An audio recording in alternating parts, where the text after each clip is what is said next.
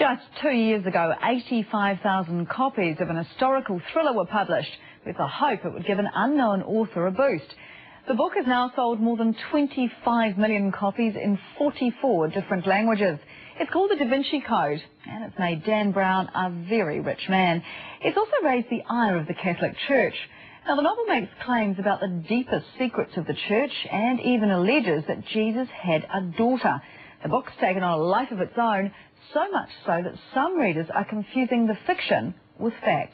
Today, the Cardinal of Genoa, one of the Catholic Church's top theologians, dismissed the book as a sack full of lies and urged Catholics to shun it like rotten food.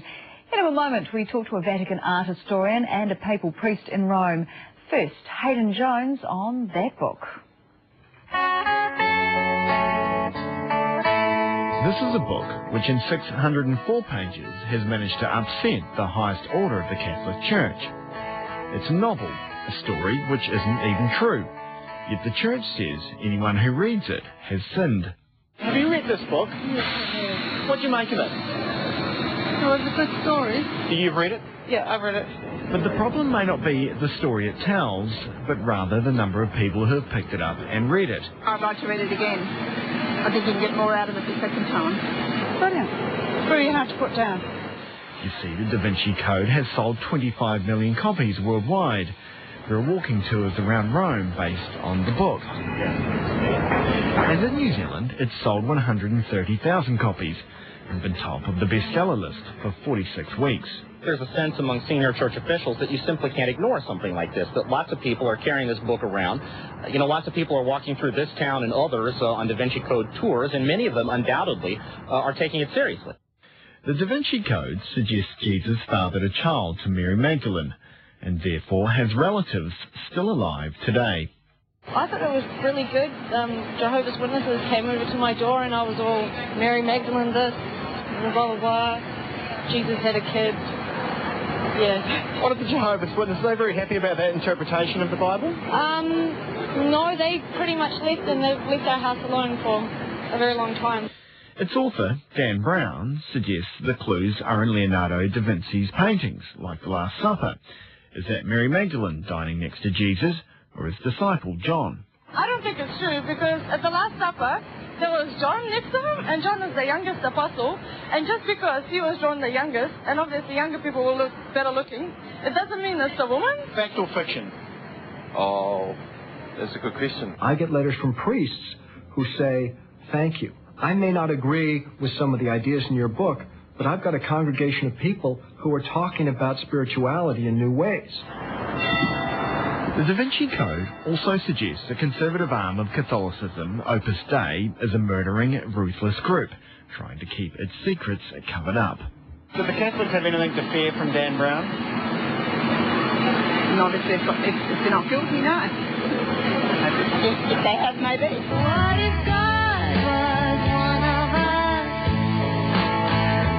This is a book which tells a story, not a true story, but it has a lot of people upset. For Catholics, there is only one good book, and it's certainly not this one. That's the biggest selling book in the world, that one. Well, earlier today, the good book, not the Da Vinci Code. Earlier today, I asked Professor Elizabeth Lev, an art historian at the Duquesne University in Rome, whether she believed the Da Vinci Code was damaging to the Catholic faith. I think it's damaging for Catholics who are poorly formed, Catholics who don't have a proper catechesis, an understanding of their faith, an understanding of their history. And this book presents a very easy, very conspiracy theory, exciting version of Catholic history, which is very easy, which leads them down a road of error, and then makes it very difficult to bring people back from these mistakes and from these misconceptions. So you're seeing it with lay people coming and reinterpreting this art? I see it in a two-pronged effect. I see it, one, with tourists, adults who come to Rome. They take tours, they visit the Vatican, they visit Rome, and they approach art with this, looking for conspiracies, looking for hidden symbols, looking for hidden meanings, instead of looking at the actual beautiful works of art. But more problematically, I see it in the students who are coming over here, students that have very little exposure to Renaissance masters or really art in general. They come to Rome, their only knowledge of art is Leonardo, their only understanding of Leonardo has been given to them by the Da Vinci Code, and so instead of learning to look, to understand, to appreciate the technique of art, they just pay attention to a very simple, superficial analysis. Art does not lend itself to this kind of easy reading and to this kind of simplistic vision of it. Is there an upside that Dan Brown has got people thinking about it, looking at this art? In a certain sense, yes. It is good that people are A, talking about the church, B, talking about art, taking an interest in art. But then the problem develops that the actual appreciation of a work of art takes time, takes love, takes affection, and takes diligence, something that this book doesn't offer. This is easy answers. Art is the beauty of finding the complex truth of technique, tradition, all in one visual manifestation. So it has perhaps a slight effect that we can say Leonardo and people's heads will pop up, but then it takes us twice as much work to show people what is beautiful about Leonardo. Personally, do you think it's a good book or a silly book? I don't, as an art historian, of course, I'm offended that the lead character calls himself an art historian. I don't really see any of the method, discipline, or science.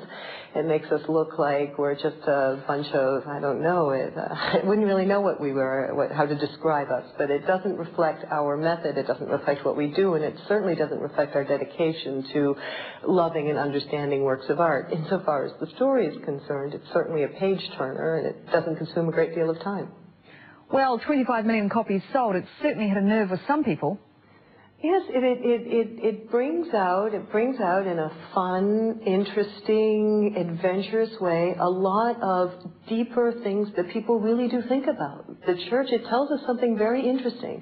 Art and the church are fascinating to people. This institution, this 2,000-year-old institution, is something that catches people's attention, and man's manifestations through art and through culture is something that also interests people. It's just that people don't have the time or the tools to really explore it and really understand it. So when they're offered this quick little jaunt through our greatest traditions, it's a wonderful ride. Well, also with us earlier today was a priest with the Opus Dei group in Rome. I asked Father John Walker if he agreed with the Church's statement that the novel was like rotten food, which did more harm than good. At first reading, the book is, to my mind, hilarious. It's a comedy of errors. You're kind of waiting to see what error the author is going to make next, and he makes errors on almost every single page. The only real tragedy would be if someone were to take the book seriously, if someone were to forget that this is a work of fiction and that any pretense to actually informing people about history, about the church, about art, about religion, about scripture is completely bogus. Is there a problem that people that have less faith may be influenced by this book? A lot of people, obviously, a lot of people have read the Da Vinci Code, but I doubt that it's having a big impact on the religious behavior of people.